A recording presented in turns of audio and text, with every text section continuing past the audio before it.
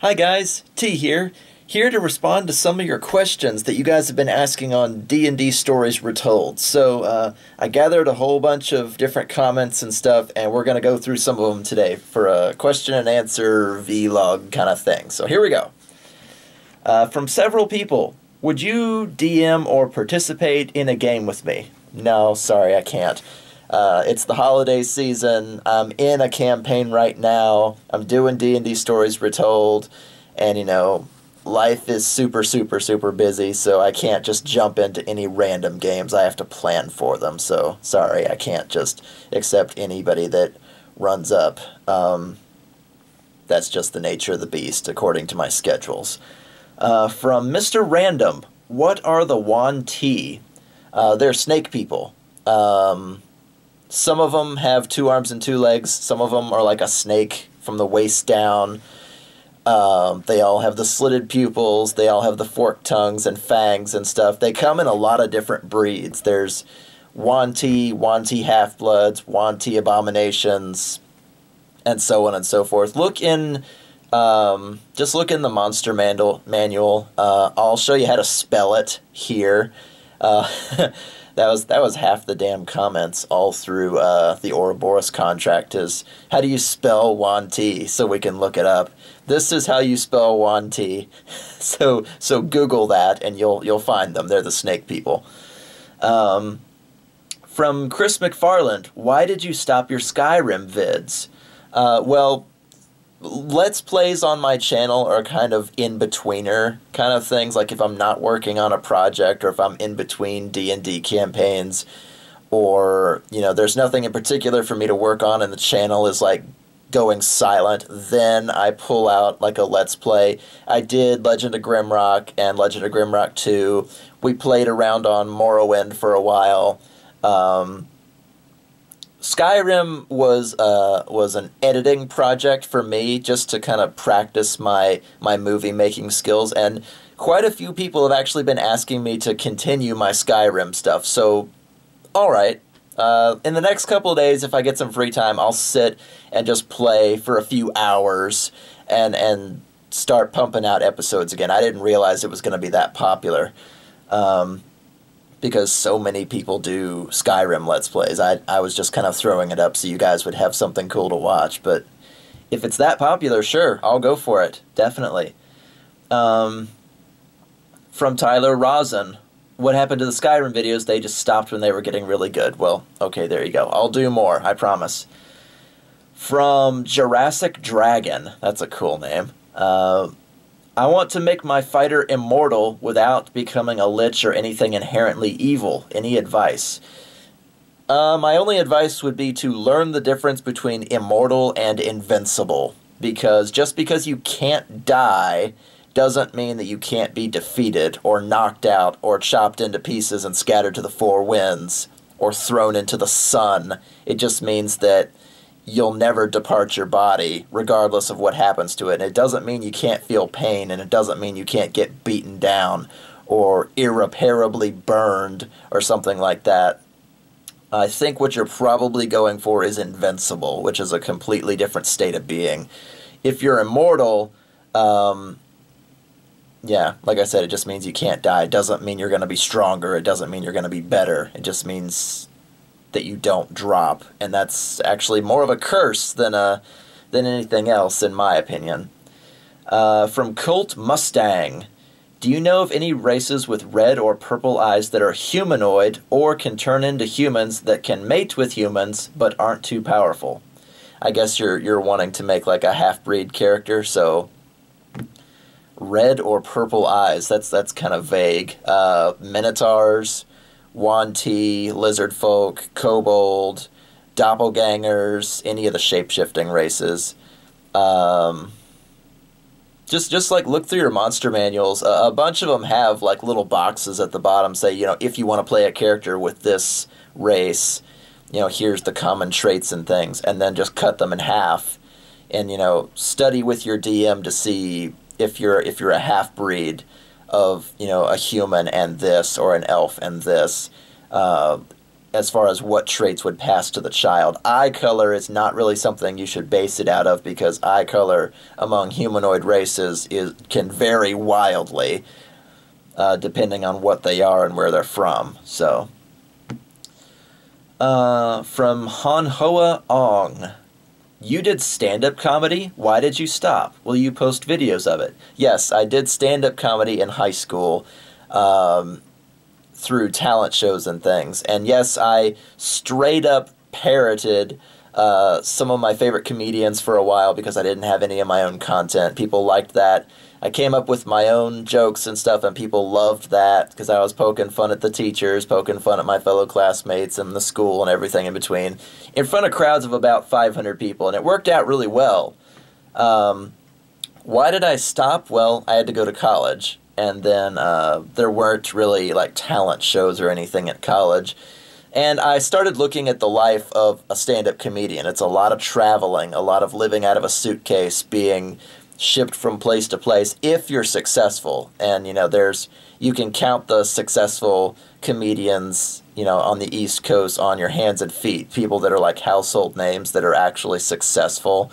It's a very hard way of life behind the curtain. Will I post videos of it? Well, they don't exist, you know, because this was high school, and they didn't record anything, much less to pass out to the people that participated. So sorry, such a recording does not exist. From Anonymous with a long string of numbers. You've mentioned your studio lights a few times. What are you using? I'm using 160 LED lights. Well, actually, they're here behind me. Let me grab it. It's a newer CN160. You can see right there. They use either battery packs or 6 AA's, and if you use the AA's, they only last for like 3 hours. And it comes with these filters that you can slide on and off, because looking directly into 160 LED bulbs is not good for your eyes. So I put these filters on to protect my eyes and to keep the lights soft. And being the good, not economical, but environmentally minded person, I use rechargeable batteries, because if I had to go buy new batteries every time these lights sucked the life out of these AA's, well, I'd be broke. So I've got this 1-hour charger, because it takes 12 AA's to light up my lighting setup. And I would have gotten more stuff, but more stuff is more money, so I would have gotten like the actual batteries that go with these, but that was like a whole nother system that cost a whole bunch of money. I was like, if I can do it with AA's, you know, a D&D story lasts about an hour on average, and these batteries last for 3 hours. So every 2 or 3 episodes, I just recharge them and put them back in, and it's fine. My fiance Bree is teaching me how to light something properly with mixed results, but that's the kind of lights that I use. From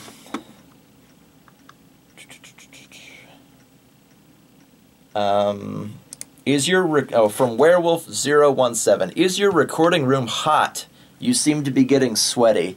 It's not so much that it's hot, it's actually several factors. One, when we started D&D Stories Retold, the lights were way too damn bright, and several factors kind of played into that. The 160 LEDs can be really obnoxiously bright. My camera is just a $200 cheapo. Before I tell D&D stories, I go and I shower and I shave and I scrub my face, so part of that is my skin is clean and shiny. And because of the lighting situation in here, I have a director's blanket on the window, and I have to close the door and stuff to control the sound quality a little bit better, and I've got the foam, so it does get pretty warm in here, but not as warm as you might think. That shine is not all sweat, I promise. That's me being clean, and that's my lights being strong. So I'll try to get that under control. What else? Yeah, from Colin Lane. Why do you look so shiny in D&D Stories Retold? That's why. From Michael Peterson. As far as the Ouroboros campaign story goes, doesn't magic come from the gods? Shouldn't it be no gods, no magic? Well, that depends on what source you're drawing from. Holy magic obviously comes from gods, with the exception of of certain paladins, which are like, I'm a paladin of truth or a paladin of justice, and they don't actually follow gods. Paladins of ideals like that can make their own holy magic. Arcane magic comes from like math and the universe around you and stuff. Draconic magic is what the language that magic is written in, so that has magic all of its own. Spiritual magic comes from inside you, like monks and things. Alchemical magic, like turning lead to gold and things, that's borderline science, so not necessarily in the power of the gods. So, or even like a sorcerer. You know, a sorcerer has magic because one of his ancestors was magically potent, whether that be a dragon, an elemental, a god, whatever. Because of their ancestry, that magical bloodline comes into them, so their magic is of themselves. The gods being absent takes away holy magic, and not much else, to be honest. It's kind of like whatever your flavor is, or how your cosmology is set up. But there's more than one way to cast magic. From Rudy Tooty Point and Shooty. I love that name. How can I make a successful YouTube channel? Oh, that's a whole different conversation. Don't do anything I do, because my channel is like 7 years old and I don't even have like 10,000 subs yet. Whenever you start, don't start it trying to make money. This is not, especially now, is not a great way to make a living. Do it because you love it. Do it because you want a hobby and you want to connect with other people that like your hobby. Reply to all the comments. Always talk with the people that comment on your videos. You know, type several sentences if you can. Stay tight-knit with the people that like your work and voice it. The way YouTube is right now, comments and clicking the like button don't really mean anything anymore. It's all about the retained watch time, because they've rearranged all the algorithms and bullshit like that. But do it because you love it, not because you want to make money, not because you want to make yourself more popular. You will not be noticed for a long time, and don't be discouraged. Some people explode right away. Some people, it's 5 years and they explode. You know, YouTube's been around for a long time, so everything is well established and everybody is vying for everybody else's attention. So try not to be discouraged. And I guess that's about it. So, next one. From Anime Shrine Kid 777. Did you know that Fantasy Flight released their own Star Wars RPG? I did not know that. Of course, I'm not really into Star Wars. I go and see the movies when they come out, and that's kind of it. I just was never really super into it like a bunch of people are. From Kyle Harrison, do you have an upload schedule? For the most part, sort of. I try to have at least one video a week. While I'm in the holiday season right now, as far as D&D stories goes, I try to either have one video every 3 days or one video whenever the last episode hits 1,000 views, just because I know the vast majority, like my core audience, has seen the last episode, so it's like safe to put the next one up without overwhelming people, because they're 40, 50, 60-minute videos. I have no delusions that you're going to sit and just like binge watch me sit there and talk to you. You know, it's not going to happen. So I try to space them accordingly with other people's schedules in mind. So 3 days or 1,000 views is usually my formula, or if I'm super, super busy doing other stuff, I try to make sure I have at least one video a week. From the Mystic Mage, do you have a favorite character that you've played as? I assume you mean in tabletop games. I really liked playing as Yenot way back in the day, and we have not yet come to Yenot's story in D&D stories or in D&D Stories Retold, so that was another lost campaign that we will be getting to eventually. Yenot was a sorcerer who specialized in enchanting things and animating things like chariots to go by themselves. And we'll get to him someday. But yeah, Yenot is just Tony backwards, so it was really clown shoes, but we had a lot of fun with that character, so we'll get to him someday, but he was my favorite. From Leah Mecca, for Shadow of the Northern Plains, did you go back and ask around about the details so the story would be more complete when you did it for D&D Stories Retold?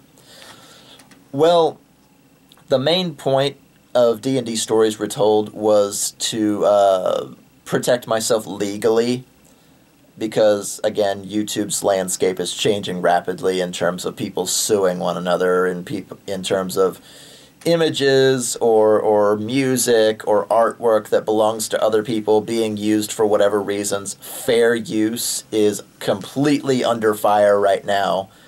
Nintendo is on a warpath with absolutely everyone when it comes to doing reviews. Like, I just did a review of Tokyo Mirage Sessions, and within 12 hours, Nintendo hit me with a copyright claim. They didn't want me making money from that review. And fuck Nintendo, I'll never do another review of any of their stuff ever again until they get their heads out of their asses. But when I started doing D&D Stories Retold to save myself, like, legally, I realized, 5 or 6 years has gone by since the original, which one was it? For the original Shadow of the Northern Plains. And I went back and I watched the original I'm Parlesia video, and I realized what an asshole I was being. Just an absolute asshole to this brand new DM who had no business running around with 6 level 10 players, but tried his damnedest, and he got chewed up and spit out by these veterans, myself included. And I realized that half of that video was just me being down on the guy, ripping him apart, tearing him down, when I should have been sticking to the story, laying down suggestions, not being such a bully, So not only was my attitude off the first time around, but, 5 years later, I'm not stuttering and drinking and pausing for huge amounts of time and stuff like that, so I was able to properly articulate what happened. Instead of just sitting there and bitching for an hour, I was able to tell the story as it happened and make it sound better and more epic without just ripping this DM apart for half the damn video. So I didn't really go around asking about the details, I just did a better job this time. I mean, 5 years of storytelling experience will help you with that, especially when it comes to sitting in front of a camera. So didn't run around asking for details, but I did better this time, I believe. Which is the point of D&D Stories Retold. Saving myself legally and covering up how much I sucked when I started. And yes, that is the plan.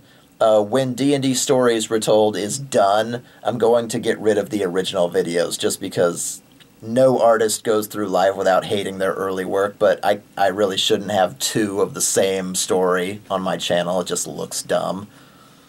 So when I finish out, like, Season 1, I'm probably going to get rid of the original Season 1 so that I don't have to look at it. From Matthew Whitehead.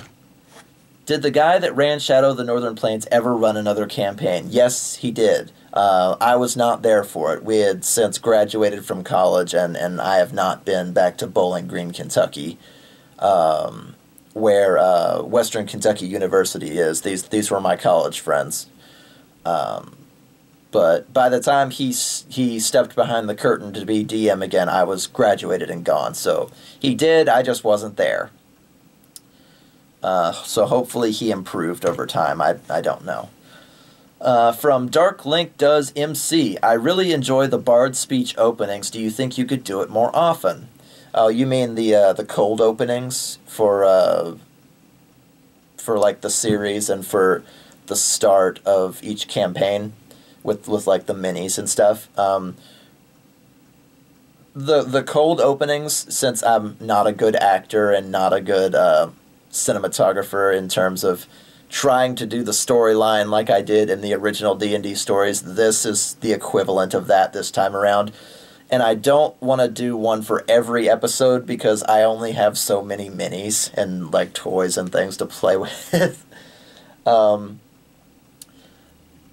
I'll probably do like bardic musings like that, like at the beginning of every campaign. Like you'll notice there's one at the beginning of D&D Stories Retold, there's one at the beginning of Shadow of the Northern Plains, and then there's one at the beginning of the Ouroboros Contract.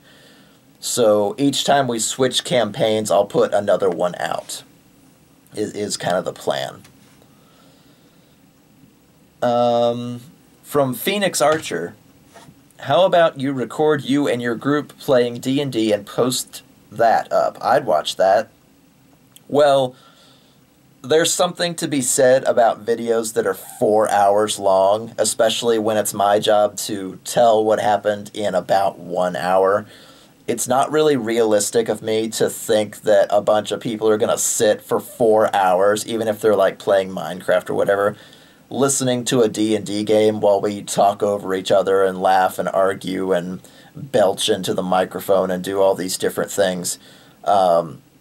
D&D Stories was made so that I wouldn't do that, that I could slice it down into like a consumable form rather than just posting up like the raw game footage like I tried to do a few times. It just didn't work out especially well. So that, and when you start making money on YouTube, very little though I make, when it comes to recording other people, especially people that are not adults or not present to give their permission, etc., etc., the legal fine print can bite you in the ass. So I try to avoid any complications as best I can, so it's probably just not going to happen.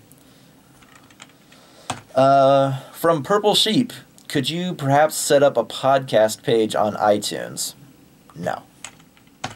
From Charlie Arthur, who does your thumbnails? They're pretty talented. The pixel art? The pixel art, I do. I am not a good artist, and I don't know anybody who's got the time and the serious talent that I want to make like super cool, proper art in a short period of time that I can afford.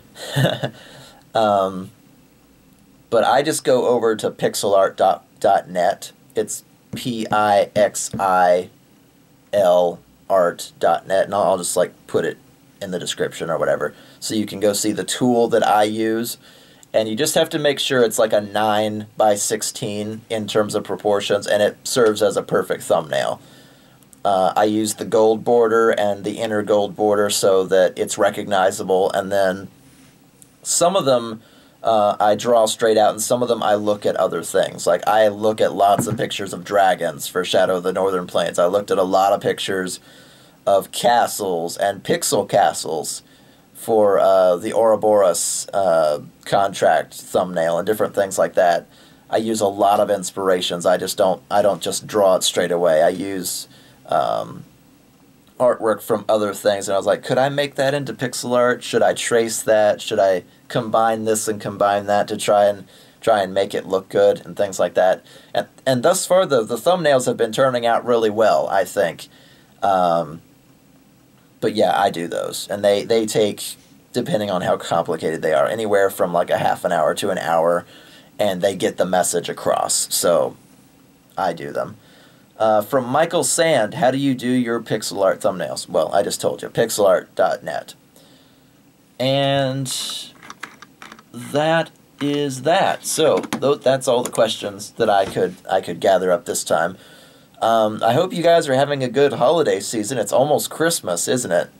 And I know I didn't fulfill any of my New Year's resolutions this year. I didn't get any Elder Scrolls reviews done because the first few games refused to be recorded on what am I using? Fraps. Fraps, for some reason, does not work with the early Elder Scrolls games, and the first Elder Scrolls game refuses to function for me. Like, no matter what source I grab it from, it doesn't let me save and it doesn't let me level up, so I basically can't play it as much more than a curiosity. Daggerfall, much the same, refuses to be recorded with any software that I've got. And so if I couldn't start from the beginning, I really didn't want to do it at all, because there's tons and tons and tons of reviews for Skyrim and Oblivion and Morrowind. The point of that New Year's resolution was to start from the beginning and move to present, and I just couldn't do it.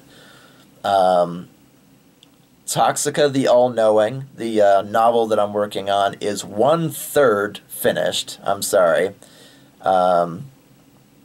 I just wasn't inspired for a long time. I won't sell you excuses. It is well underway now. So if you enjoyed Cyranox the Feared, this is much the same, I guess, universe, if you want to call it that. The same universe as Cyranox the Feared. Toxica the All-Knowing, I can't even really put a date on it, but it is being worked on, I promise. Even though I've said that for the past year. Sorry. It's a slow process. I can't really poke fun at George R.R. Martin for taking forever on the Game of Thrones books if I can't even write a freaking short story like I'm supposed to. But it is sitting... Let me look it up, actually. Where's my Toxica folder? There it is. Rough draft. Right now, Toxica is sitting at 40 pages long. So it has been seen and worked on lately. But, busy holiday season, so sorry. And as far as the 8,800 subscribers that I promised myself, well, that just didn't happen. So I tried, and, meh. YouTube's watchers and views and things are all wonky right now anyway, since they completely changed the system. So there's not a lot I can do in terms of setting goals like that. So I failed all 3 of my New Year's resolutions, so sorry. Trying to think if there's anything else. I just picked up Diablo 3. I mean, I know I'm like several years behind everybody else in terms of RPGs, but I was like, I really should play this. Everybody's always yapping about it and how wonderful it is. And I like it so far. I mean, I'm just in like the first chapter or whatever, but it's pretty fun. I just finished Tokyo Mirage Sessions, so I needed to pick up another RPG anyway. And like I said, it took Nintendo all of 12 hours to say, no, you shouldn't be making money reviewing our products like every other gaming company in the world. I mean, if Electronic Arts has better etiquette than you, then something's wrong, Nintendo. Sorry.